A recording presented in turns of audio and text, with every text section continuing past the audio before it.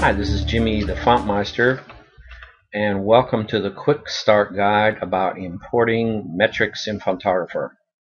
Now, the metrics of a font are things like the spacing between characters, the width of the characters, the kerning and the ascent and descent, or the lowest and highest points of the font. By the way, the ascender and descender control the leading or the spacing between sentences.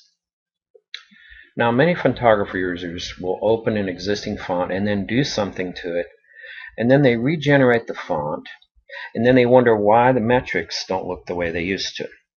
The reason is that they forgot to import the metrics from the original font.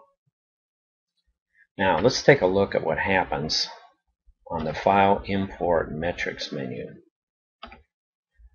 You see here we have these three types of metric files. MET, which is a Fontographer database file for metrics, a text file where you can view all those numbers if you're interested. The PFM stands for Printer Font Metrics.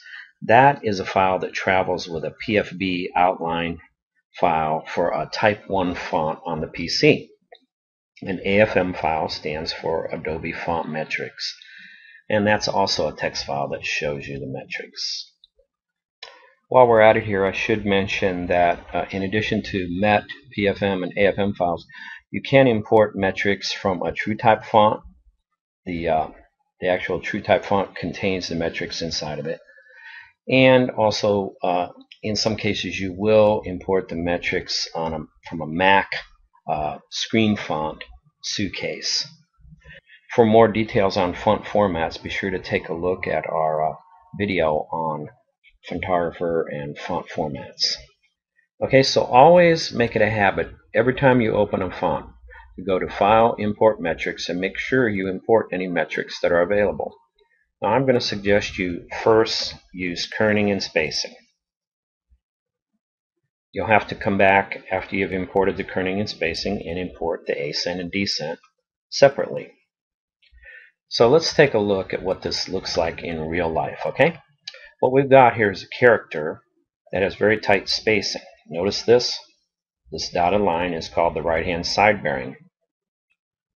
Another term that is used for that is the advanced cursor width, which means that as soon as you type the letter A, the cursor will come to rest right here where this dotted line is. That would mean the B would be right up against the A. So that's not very good spacing between letters. So,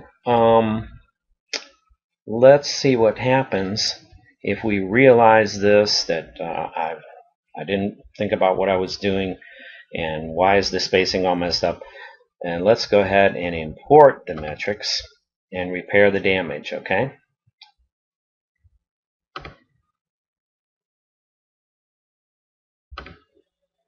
Here we go. Now you see that the right-hand side bearing is better. I mean, you may want to adjust it, but at least there's some space between characters. Now, you also need to check your metrics by going to the Window menu, Open Metrics window, and test your spacing and kerning. This is how we know things are wrong. Okay, now that we've repaired the damage, things look pretty good. Now, what about for kerning? What happens if we look at a kerning pair and it's obvious that something's wrong? Okay, again, that's an immediate red flag for us to go to File, Import, Kerning and Spacing,